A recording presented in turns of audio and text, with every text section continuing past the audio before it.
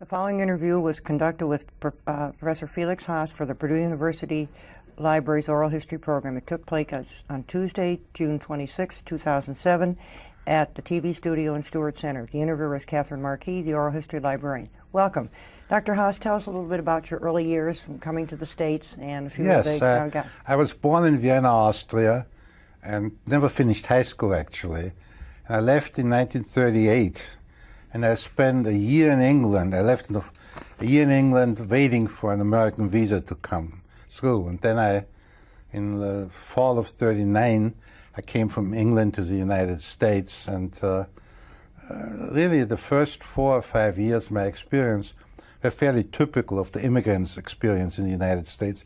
I mean, I landed in New York. I can't remember if it was Ellis Island or not today, but I did land in New York. And then I got a job in New Jersey and worked there for 4 years, a little more than 4 years, and really I'd always appreciated the United States, but as an immigrant, you go through several stages. First, you admire everything, then you are critical of the things that you're not familiar with, and then you really become part of the American environment and appreciate it completely. My knowledge of the United States was really based on reading authors. There was Sinclair Lewis, Upton Sinclair, Theodor Dreiser were quite familiar in Austria where I grew up. Of course, I read them in translation. So I came with an image of the United States. And the country really was better than its image, and the image you got from reading these people. And I lived in New Jersey. I had a variety of jobs there. I was, among other things, one of the things I'm proud of, I'm a member of the Mine, Mill and Smelter Workers Union, which I obtained that membership in one of my jobs. And then in January '43, I was drafted into the Army. And when you're drafted in the Army as a non-citizen, it speeds up the process of becoming a citizen. So I became a citizen that summer, where I was stationed in Camp McCoy, Wisconsin.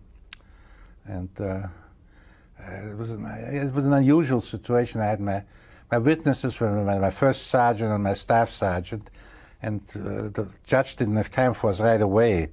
So I felt I owed them a favor since they were so nice to take me there, and I took him to a bar and bought him a drink or two. The only problem was by the time we got to the judge, I was not sure how credible they would be as witnesses, but it worked out okay. I became a citizen of the United States. By the way, I was one of the people whom the Army placed properly. They recognized my mathematical ability, and I made into a fire controller in artillery, where you used mathematics to some extent. I was from McCoy. We went to Fort Raleigh, Kansas, which I remember mostly as being cold and windy. And when I looked at the atlas, I noticed there was not a single hill between the North Pole and Kansas. And then I went to Fort Bragg, and from there we went overseas. I was with a heavy artillery battalion that landed in Normandy, and we were part of the Third Army, and I eventually got into Germany, and I was discharged in March of '46. At that point I was admitted to MIT, even though I didn't have a high school degree, just on the basis of tests, for which I will always be grateful.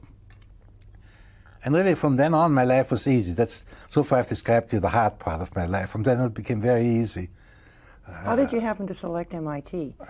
I had an uncle. My only relative in the United States was an uncle who had been working in a bank in Vienna. And when he got to the United States, he got a PhD in economics at Harvard, which is, of course, they're both MIT and Harvard and Cambridge.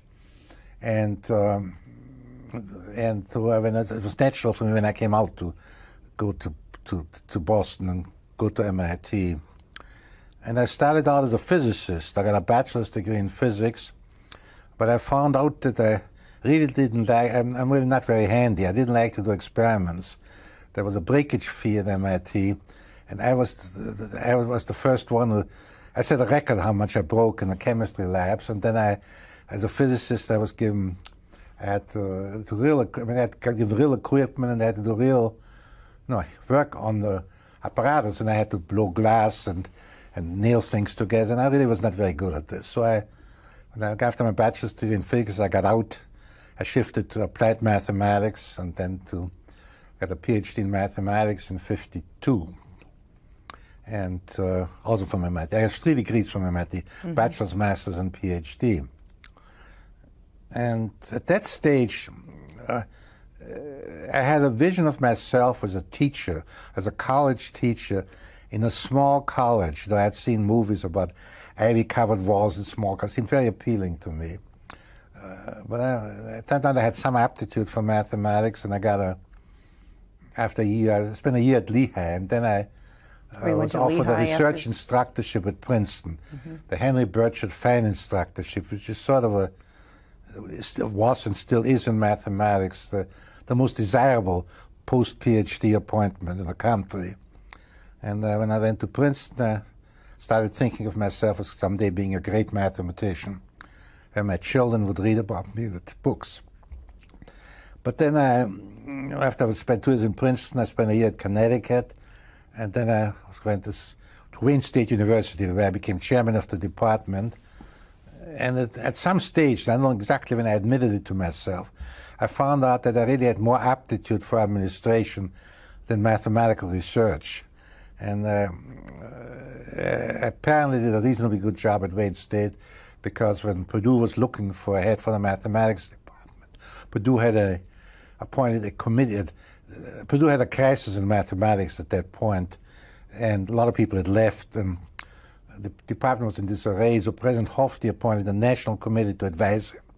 And that national committee picked me and said Purdue should hire me to be head of the Division of Mathematical Sciences, and I was delighted to accept, of course. The first few times I came here, I came by train, and I'm still unhappy that the train between Detroit and Lafayette no longer exists. It was a very convenient way of traveling 250 miles or 300 miles. And I was actually hired in the summer of '61, but in the fall of '61 I commuted between Detroit and Lafayette. And in fact, I was already responsible for decisions made here and for the recruitment here, but I was still an employee at Wayne State University that fall.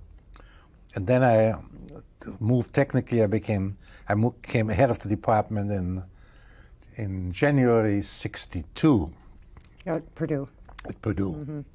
And then I was only head of the department for about 8 months when I was approached to become a dean by the then academic vice president, Paul Sheena. And I first rejected this idea because I felt my job in mathematics, building mathematics, had not been completed yet. I felt I really should spend more time there. But then, after it was offered me for a second time, I accepted.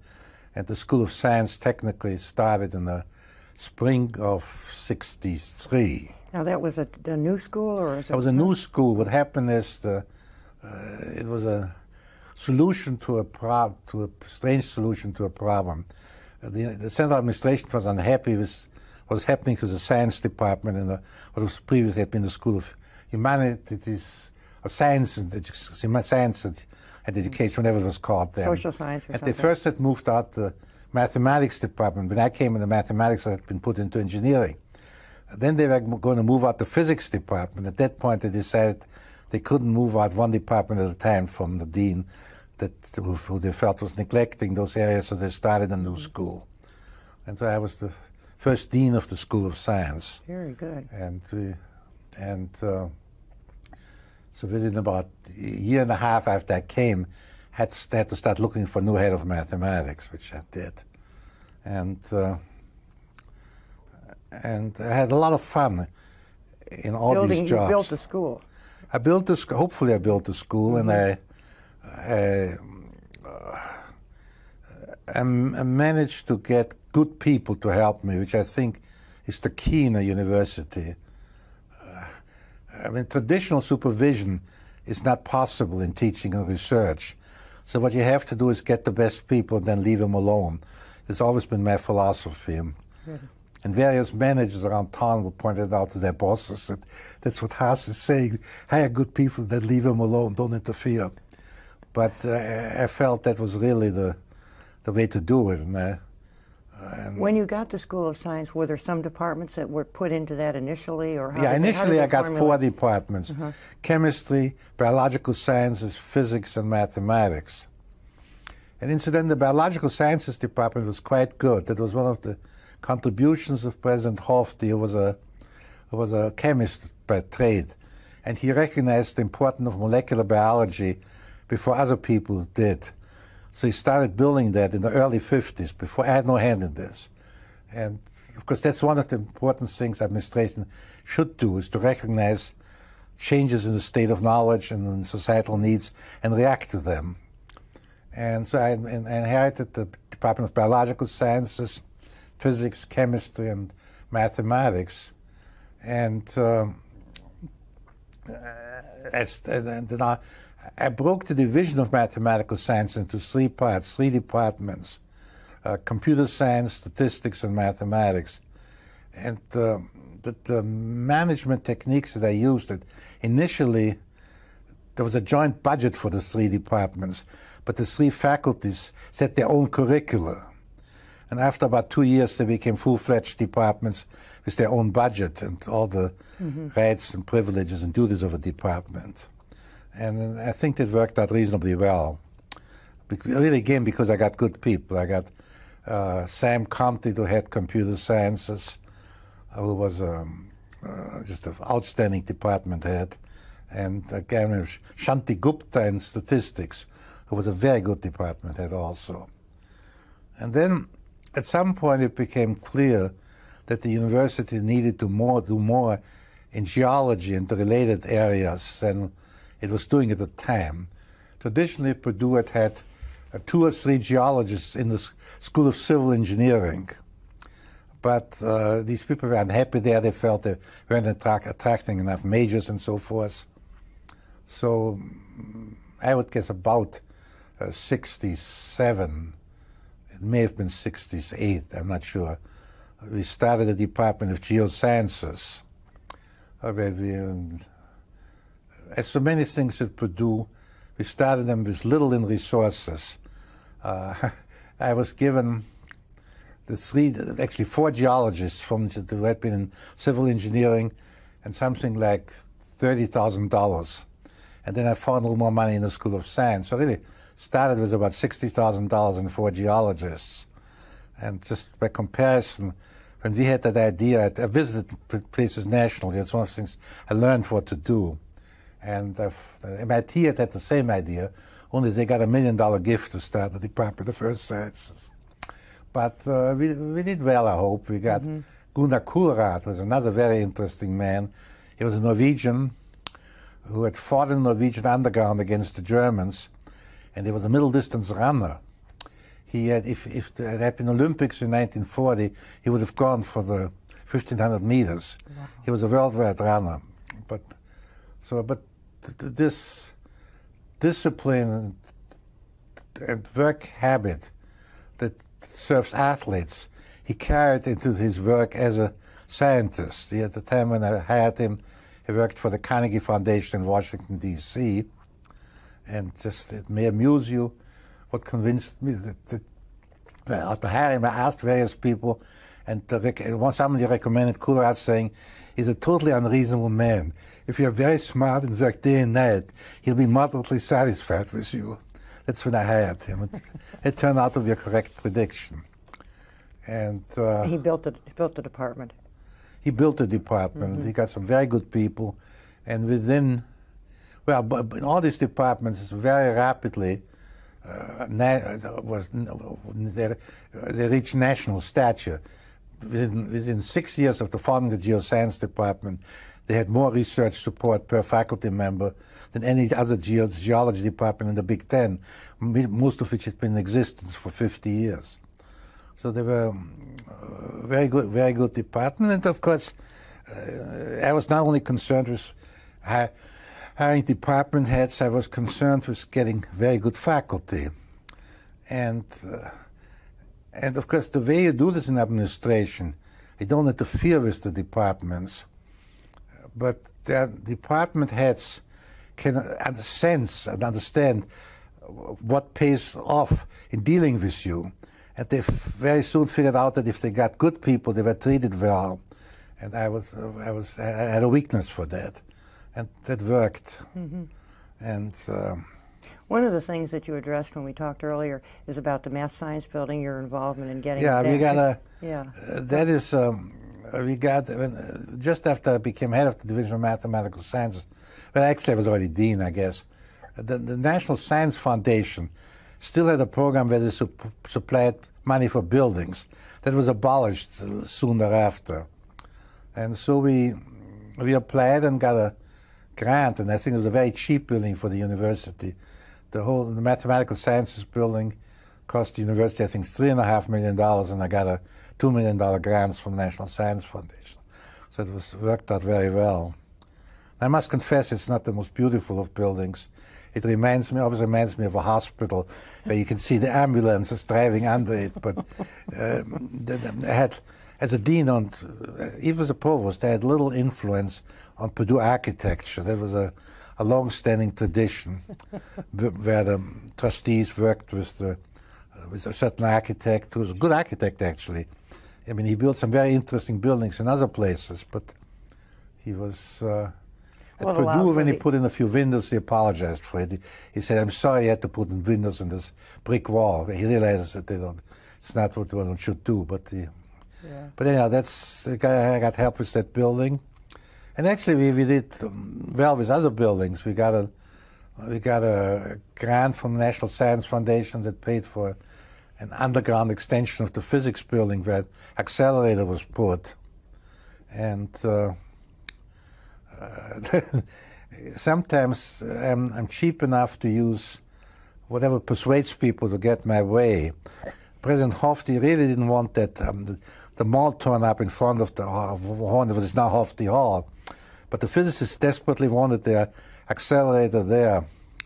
So the argument that was finally won out, and you must remember that was the 60s. Mm-hmm. I went to the executive building as a dean. I said, "Look," I said, "not only is this a good place for an accelerator, but this is an excellent area raid shelter for the executive building, because it's right next door, and you will have 10 feet of concrete on top of it. You couldn't find a better area raid shelter." And then sold the building.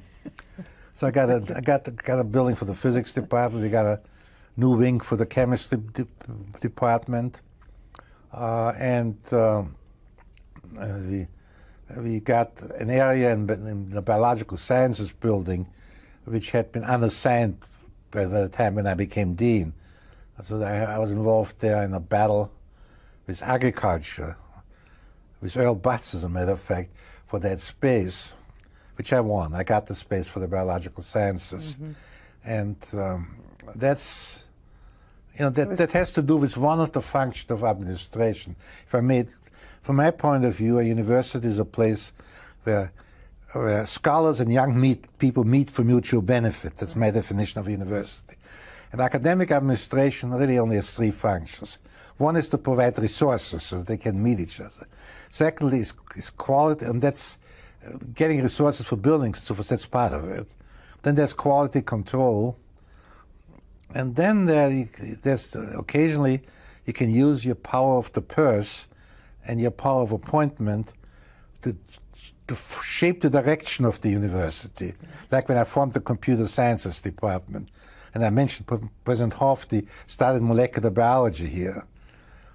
So one of the things that makes this job fun is that you don't have to know a lot about any area, but in order to shape a university, you have to have some understanding how different fields of knowledge are moving and what's going to be important. Good point.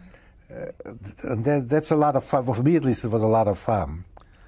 And you're able to meet, the challenges, and you're able to meet them, and you know the opportunities. For instance, right now, I would feel that psychology is going to be very interesting, because as the insights from the molecular biology are more available, and they are becoming more available to study the human brain, psychology will move from a discipline where they had a black box and measured the input and output to a discipline where they will understand the pieces of that black box and what's taking place. That should be a very exciting period. That's right. Good point. And back to the buildings. Did fundraising come in? Was there any fundraising connected with some of these buildings? Yeah, there was fundraising connected, but in all fairness, deans in my day did less fundraising than they do today. Okay. The fundraising was more done centrally, and it was also done, of course, under President Hoff, the university largely relied on state funds. Okay. But it worked very well for many years. For many years, the state legislatures either didn't understand or it chose to ignore the difference between average cost and marginal cost. So if you got 6% more students, your funding was increased by 6% more, even though the extra 6% didn't cost as much as the first 94%. And really, when you look at the history of the state universities, how many of the distinguished features were built, the music school at IU, the biochemistry department at the University of Wisconsin, the state legislatures didn't really decide on what was going to happen to the institutions, but they were quite satisfied to live by the formula where universities got 2 percentage increases, one for inflation and the other one for the extra students. Now, by the 70s, this no longer worked. The legislatures became more careful in allocating funds. Right. So under Hofte, there was really very little private fundraising. It was under Hansen that private fundraising increased, and I did most of my fundraising when I became provost, not when I was dean. Mm-hmm. Okay. And there, as provost, for instance, and we can move into the provost. You want to talk a little bit about that? When as provost, for instance, when Dr. Hansen couldn't go to Florida, the president took an annual trip to Florida where he moved every day and spoke to alumni groups, to different alumni every day. So you would go swimming in the morning and move in the afternoon and talk. And there were a couple of years when Dr. Hansen couldn't go, so I took his place. And, it's for others to say whether I did well or not, but I tried. And but fundraising, I think, is also connected to how well you understand what the university is trying to achieve. If you have a precise and clear notion of what you're doing, then in the language of business, you know what your business is. So you can explain to them what you're trying to do and what the difference will be if you have a certain amount of extra money or if you won't have it. Right. So knowing what to do about the university is related to raising funds for it. And it works in conjunction. And when I was provost, I had a fairly clear vision of what the university should do. Now, I must make it clear that both as a dean and as a provost, I didn't operate in isolation. I had very good presidents, without whom none of what I did would have been possible. And of course, one of the tricks in any organization is that you need to understand what decisions your superior wants to make himself or herself, and what's the decision he doesn't want to be bothered with. So as a provost, you need to understand what decisions the president wants reserved for himself and what decisions he doesn't want to make. Mm-hmm.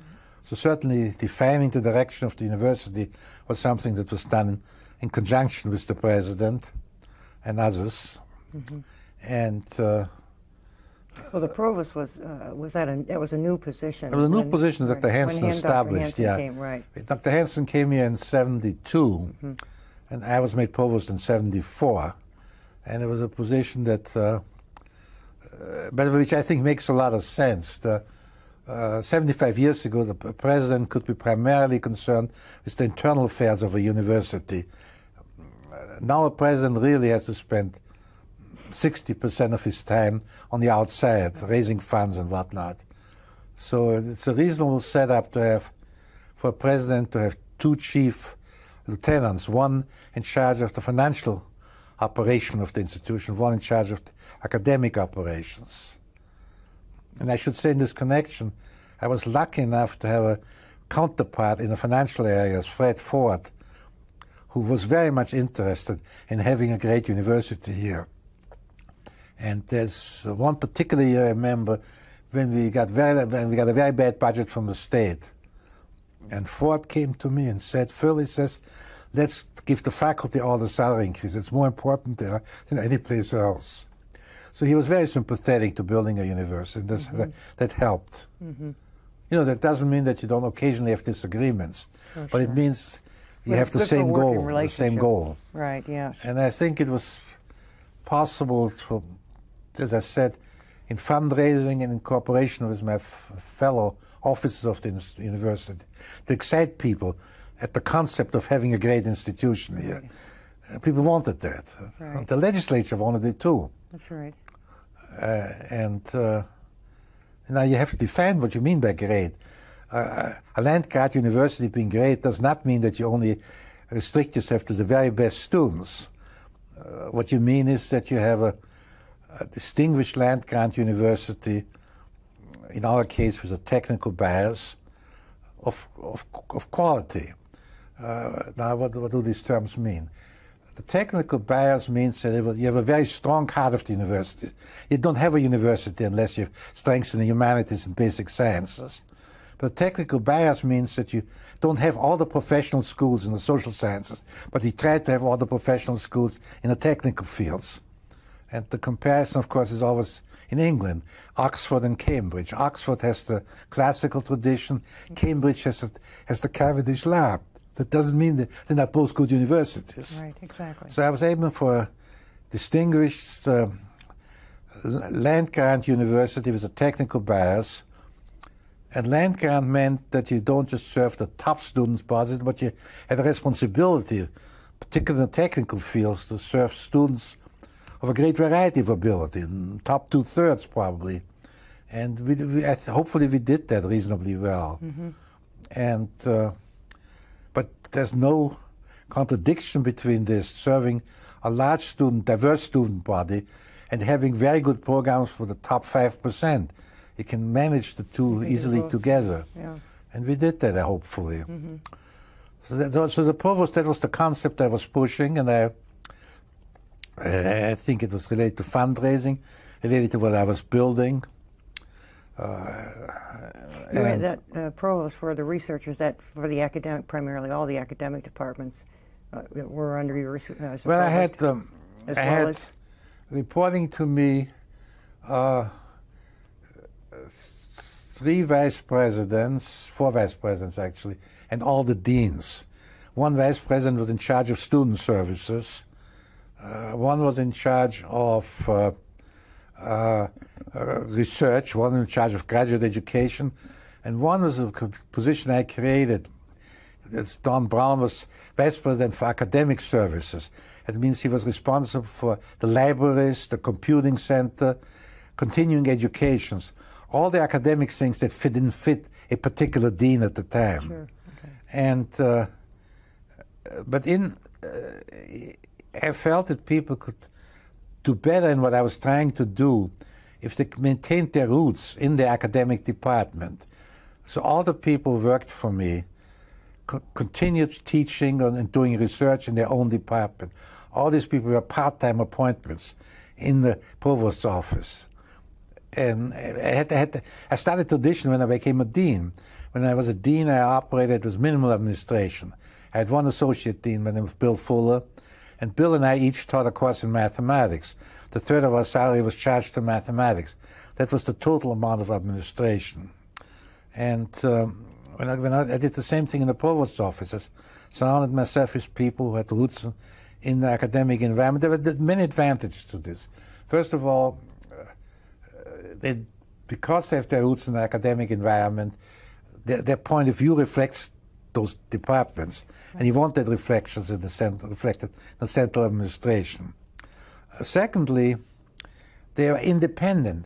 Because they're professors of biology or chemical engineering or history, they don't have to work for the provost. If they have a disagreement, they have some place to go back to.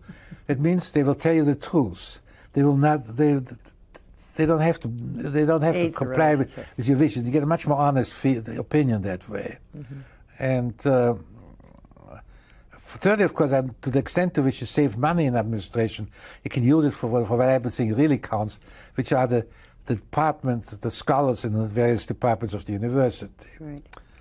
One of the things I'm proud of when I was provost, I put the School of Nursing under the Dean of Pharmacy.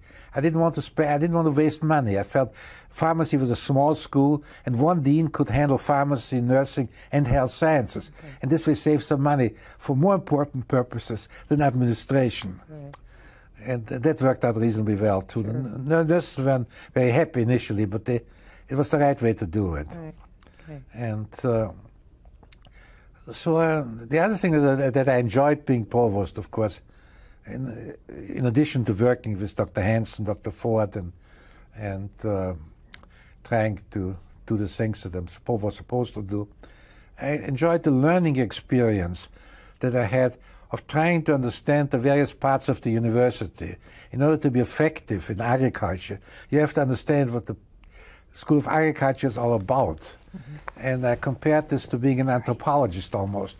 You study the various cultures that make up the university and deal with them appropriately.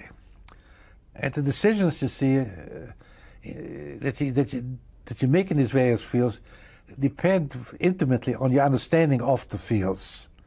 The background that you in agriculture, for instance, when I was provost, it became relatively clear that you could no longer greatly change the quality or the amount of crops by the traditional methods of genetic manipulation in the fields.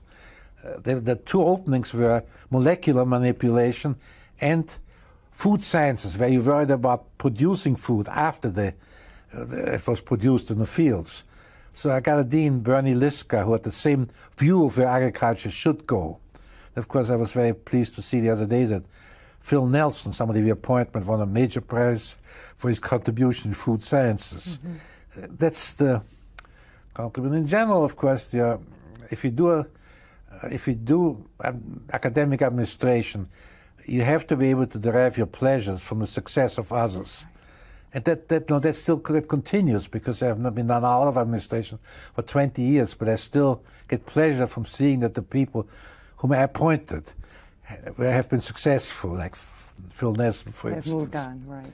Because that's really the reward. And actually, that's the beginning was when I was a dean. I got great pleasure out of finding out what people were doing. I mentioned to you earlier that the trick is to hire good people and leave them alone. That's unless they want to talk to you. And talented people usually won't talk in administrative for one or two reasons. They want resources, and you should be willing to talk to them about resources. But the other thing they want from you is to be a father image, in the case of a female president, a mother image. They want somebody to brag to. And that's your second role in interaction with talented people. So some of my most rewarding moments came when, for instance, Michael Rossman, very distinguished biologist, one evening I was working in a mathematical sciences building on the top there, came up around 8 p.m.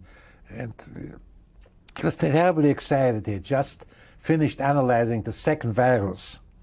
And he found that there are certain pieces in the structure of the second virus that analyzed, which was the same as in the first virus that analyzed. And it was his feeling that these pieces had to go back to the earliest days of evolution. And to have a guy like this sort of pour out his excitement to you is one of the rewards of being a dean. Yeah, it's very nice. And when Louis de Branche, who's a mathematician whom I hired, solved a classical problem, he was in Russia at the time when he solved, and he came back. He came to the provost's office to tell me about it. And I must confess I enjoyed that. Yeah. What was your reaction when you heard about the Nobel laureate, when Dr. Brown got that? Yeah, I enjoyed it very much, and I worked very hard to keep Brown here. It's maybe a funny and unimportant story, but it's a true story. when I was head of mathematics, I had a secretary who was a first-rate secretary. But it was rather difficult to deal with for the faculty. So when I became dean, the then man who became head of mathematics said the condition was that he got himself a different secretary. Well, Herb Brown was looking at the secretary for time, and I transferred that woman to Herb Brown. She was ideal for him because she was a first-rate typist, and Brown didn't want to be bothered with people, and she kept everybody away from him, you see. She was the right match. And when he won the Nobel Prize, he took her to Stockholm with him. Nice. Oh, nice, yes. So that worked out. Right. We're very fortunate that all the papers and everything that he had all went. The library got the collection, and they're working on it now, which is really nice. But you know, there's a the other thing that underlies my pleasure here is my relation with students. I was going to ask you. I enjoy young people. I've always enjoyed young people, and I've always taught. Would you teach when you were dean as well as provost? When I was dean, at one time I wanted to teach 2 courses, but my late wife Violet says, you can't do this. You're a scab. The rest of the faculty don't want you to teach 2 courses. But I always taught a course, and then when I was provost, I taught a course every semester. Mm-hmm.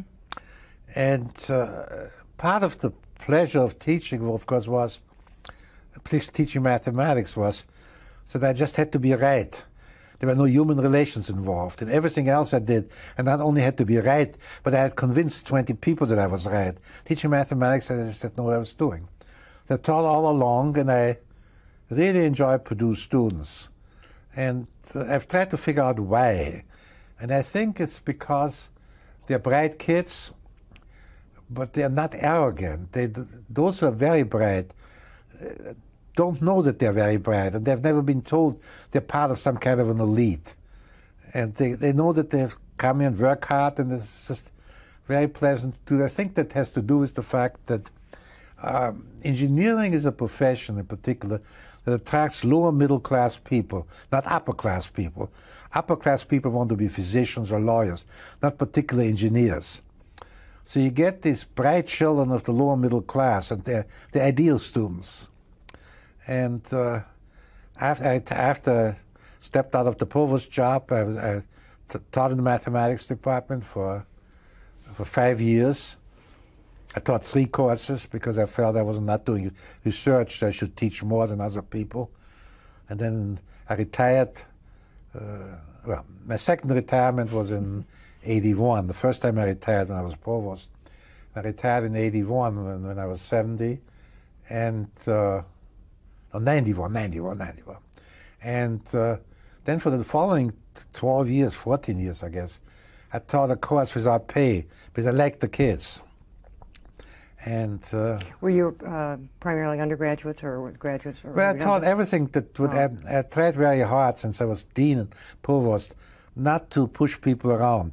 So my attitude in the mathematics department was, give me whatever you want to give me. Okay. But in the last few years, last 4 or 5 years, I taught primarily undergraduates, and enjoyed that very much. Yeah. And I also did some counseling, which I enjoyed.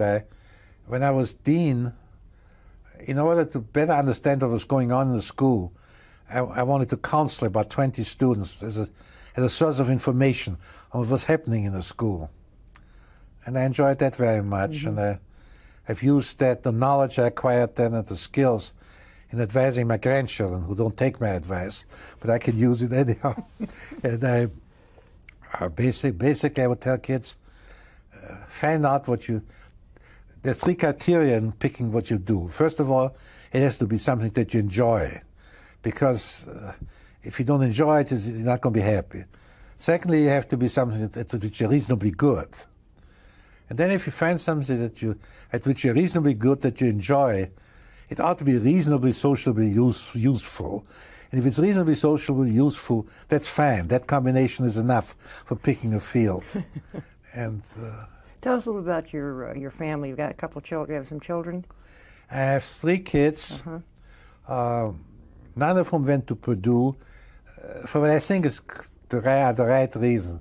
they felt they did not want to interact with a lot of people with whom their parents had relations and knew their parents very well. I have one son who became a physician, who practices medicine near Boston. He was an undergraduate at MIT, as a matter of fact, and then he went to medical school at the University of California in San Francisco. He's now practicing medicine. He's an endocrinologist. And I have a daughter who's in the middle, who rebelled. All my kids rebelled. Since my late wife Violet was a mathematician too, they wanted to be different from their parents. They all started trying to do something as different as possible from their parents as possible. And but then at some point they all discovered that the genes do tell to some extent, that they were completely free to do what they wanted to do. But my daughter announced when she was in high school she was going to be a physical education teacher. And I think to her surprise I said, that's great. Be a good physical education teacher. And she went to Arizona to study physical education, but also because it would enable her to swim all year, which she liked to do. But lo and behold, she took some mathematics courses and took some economics courses. I was reasonably good at it, so in her senior year, someone named Lester Thoreau, who was at the time was a very distinguished MIT economist, visited Arizona and for a semester and had a seminar, and he discovered her, and then she went to MIT to do graduate work. And my second son is an engineer who lives in New Jersey. And you have some grandchildren? I have 7 grandchildren. My oldest son is 3. All of them have gone to Harvard, not to MIT, because their mother went to Harvard and the mother prevailed. I lost. And then my daughter has 2 children who are very nice children. They started in New York City. My daughter married a man who had never been out of Manhattan in his life and who didn't want to leave Manhattan. But she eventually, when the older child didn't do so well in the schools, they moved to Westchester. And they now own a house that's a funny story too. They bought a house. It was built by Bugsy Siegel. I don't know if you remember that name. It was a gangster. It was a particularly vicious gangster. And the house was built around 34, because that was the time when only gangsters had money to build houses. So very luxurious. Well, it has some features. There's a gate between the basement and the first floor, an iron gate that you can close with a button from your bedroom, which most houses wouldn't have. And for the activity down the lower level. Yeah, but she has 2 children. A son who is 16, who just passed his driving test, and a daughter who is 14. Mm-hmm. My youngest son has 2 children. He has a son who is going to the Naval Academy this fall. Was just accepted into the Naval Academy. He's going to Annapolis. And they have a daughter who is also 15 now. Yeah. So I have 7 grandchildren, and that's one of the dilemmas in my life. I like living in Lafayette. I think this is a great place, and I don't want to leave. But by living here, I separate myself from my children and grandchildren. And there's a price in that. I don't know the grandchildren as well as I would like to. Mm-hmm. I brought them here in the summer, for 2 or 3 weeks at a time, without their parents. I thought that was a good way to get to know them. But still, it's not no substitute for being with them. As a family. As a family. Mm-hmm. But as of now, we're going to stay in Lafayette because we just think this is a great place. When I was dean and provost, I had to say so professionally to attract faculty, convince them that this was a better place to live than Boulder, Colorado, or wherever. But I believe it. It's a very nice place. Right.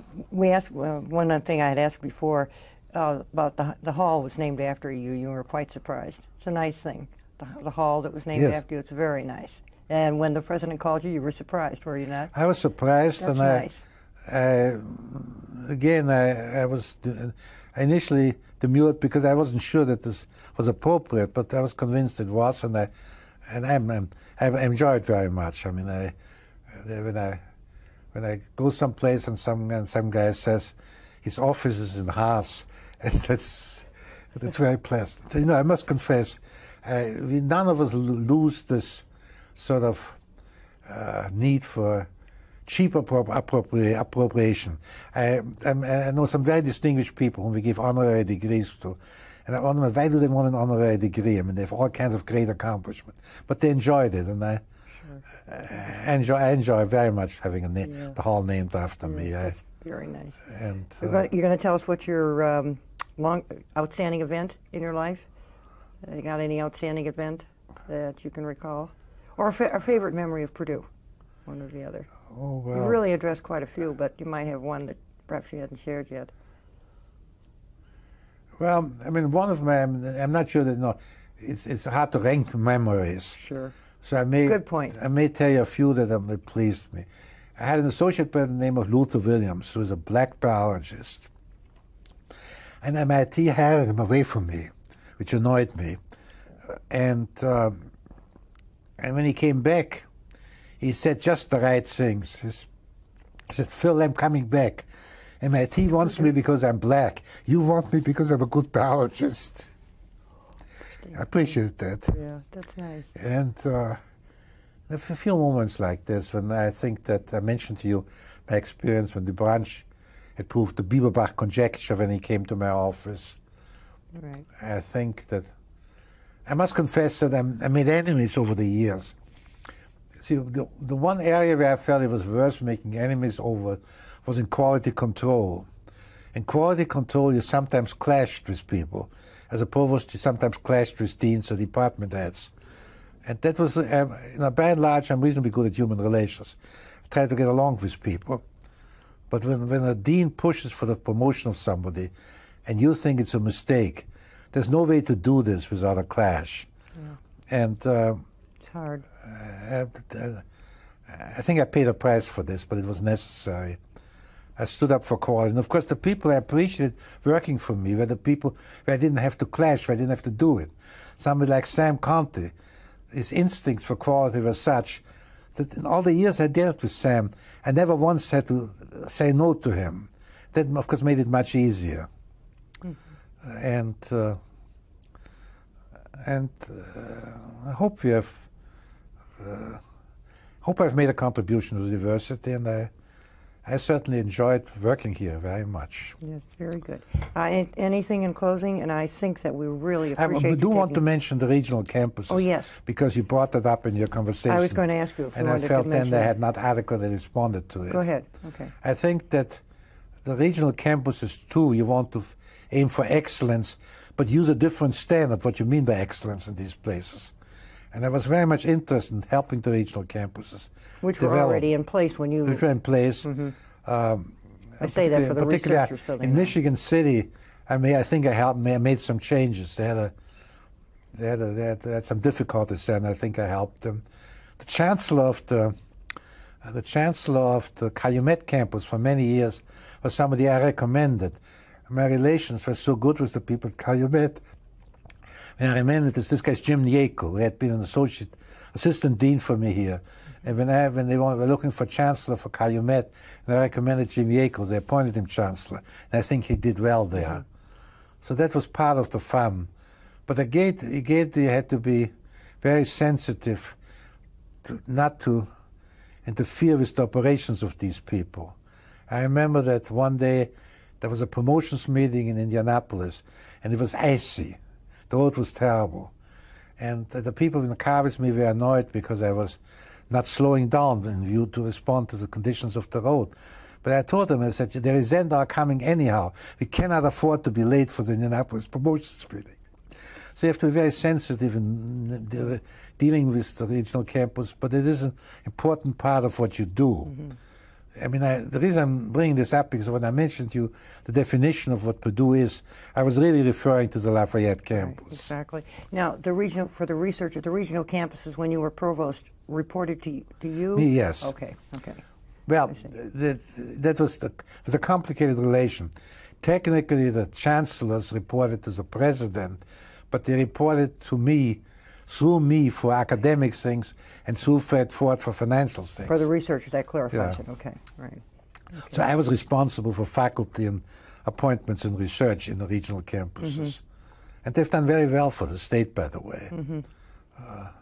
And now they're pretty As I told you earlier, and I don't want to retract this statement, I wish the state had a junior college system, because more people would go to colleges, to the universities, and more pre-professional education would be available around the state. Right, yeah. But that's a lack. I think a model for what's good is the California system, where they have the university system, the state college system, and the junior colleges. Right, yeah. But the state has done well in higher education. People don't know. You wouldn't believe it, but this state, I don't know what the situation is today. Most of my knowledge is dated. But in the years when I was provost, this state put out more PhDs in engineering and science than any state except California and New York. Because we had, of course, Indiana University, Notre Dame, and Purdue. And between those three institutions, we put out more PhDs in engineering and science. And for instance, Massachusetts. So the state has made its contribution through higher education. And I think that I'm very pleased that President Yishki and the incoming presidents are very aware of the need to work with the state and for the state in higher education. Because I do believe that this is, from a broader economic perspective, our country would, since our country has lost a lot of manufacturing jobs, it would be worse off than we are, even if we hadn't led in the new science and technology. Right. And I think we need to do this because it is very hard to go back to an economy which is primarily based on manufacturing. Of course, agriculture shrunk too, but that was inevitable. But it's again, of course, I think that we need to be careful. This has nothing to do with my job as provost. I think in this, as we build a worldwide free trade and automation, we need to make sure that most people benefit from it. If enough people are losers under the system of globalization and automation, it's not going to work, because people will revolt, and they should revolt if they're rational. That's right. So we need to make sure, as we have globalization and automation, that other countries adopt minimum wage standards and things like this, avoid child labor and all this. Otherwise, there are too many losers. Right, yeah. This had nothing to do with my job as provost, but since you gave me this forum, I thought I would let go. Oh, I appreciate that. I think that's very nice. We appreciate that. Thank you, Dr. Haas. You're welcome. My pleasure.